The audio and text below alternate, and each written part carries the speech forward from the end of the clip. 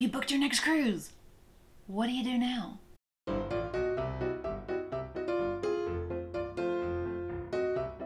We're going to talk about what to do from right after your booking all the way through to right before your cruise. Let's go. Now let's start with right after your booking. The first thing is that we assume you already have the time approved off from work, but make sure again that your boss knows exactly when you're going to be gone and that the time is on the workplace calendar. You sure don't want any surprises come cruise time. And if you forgot to ask for the time off, just put it on the work calendar and maybe your boss won't remember. In this early stage, you want to make sure that your passports are not anywhere close to expiring. For what we call a closed loop cruise, which means you leave from the United States and you come back to the United States, it's usually not an issue.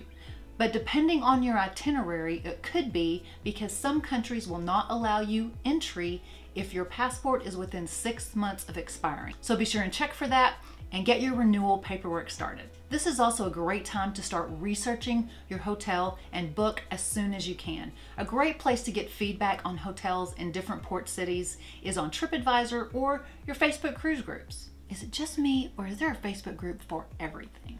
Make sure that you post what your budget or your target price point is so that your cruise compadres can give you relevant feedback. Also check on events in your port city. Most cities have a website where they will have a calendar or a list of special events. They've got festivals and dances and conferences and pageants. It's very important to check so you'll know how far out that you need to book. This is also a good time to start researching your flight. Depending on how far out you've booked and which airline you fly with, you might could even go ahead and book your flight. Also, don't forget about the Air to Sea program that most of the cruise lines have.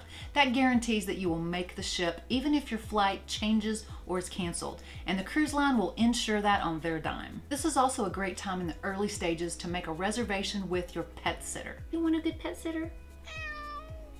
If you're not sure how to find a good pet sitter, check out my video in the description box below.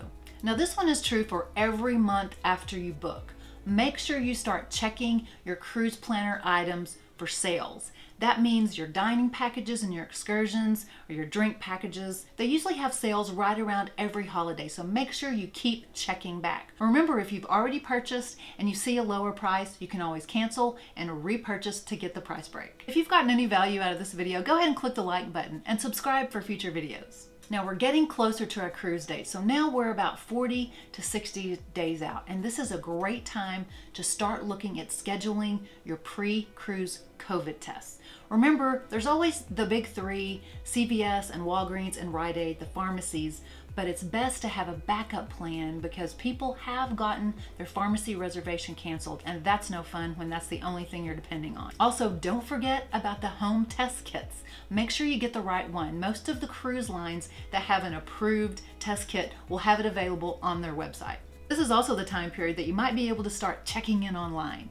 Most of the cruise lines have an app on your smartphone that you can check, and some of them even tell you exactly the day that you'll be able to check in online. Also keep an eye out in your Facebook cruise groups. Your cruise compadres are great at keeping other cruisers alerted to things that are going on for your specific sailing. You can also go online during this time to check your preferences. As you go into your cruise planner, you can change or update things like your bed choice. Do you want your beds together or do you want them separate? Your dining options and your dining time, your credit card assignment, and the users who are allowed to charge on that card account. And of course, you've been checking all along on the prices for your excursions and your dining packages and your drink packages.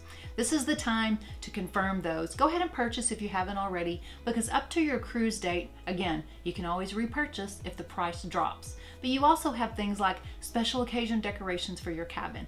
So make sure you continue to check the cruise planner for items like that. Now we're down to about 30 days out. This is when you get out your cruise planner folder or your notebook or whatever it is that you use for all your paperwork. And you'll probably be able at this point to print out your luggage tags.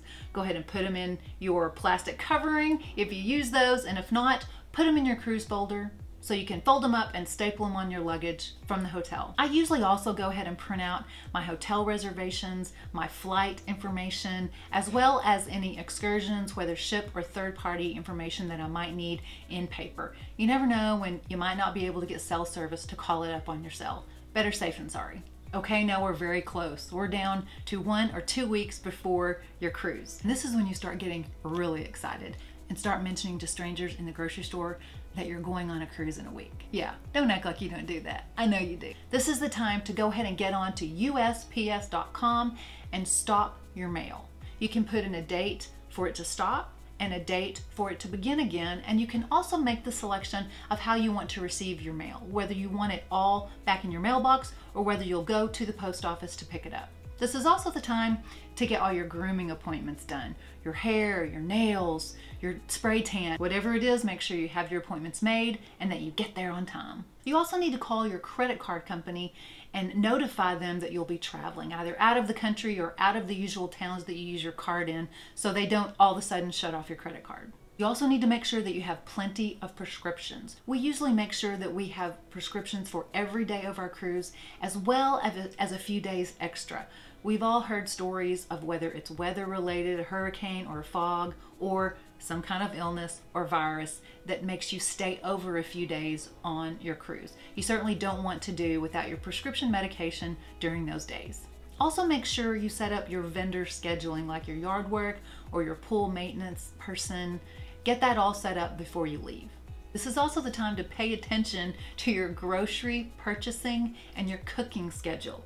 You certainly don't want food sitting in your fridge or in your pantry that might go bad while you're away on your cruise. So make sure you make your grocery list appropriate for the time you'll be gone and clean out your fridge before you leave. This is also a great time to start packing your embarkation day bag and make sure your cruise folder is right there with it. Reminder, reminder, reminder, do not forget your passports. If you forget your passports, you will not be cruising. Usually a week before our cruise, I already have all those documents we talked about earlier printed out, and along with our passports, I put it all in the cruise folder, and it's right there on the main table so I know I can't forget it. If you're not sure what to do first thing when you get on the ship, check out this video here about embarkation. And if you love all things cruising, check out this playlist here to see videos from our recent sailing on Symphony of the Seas. Be blessed.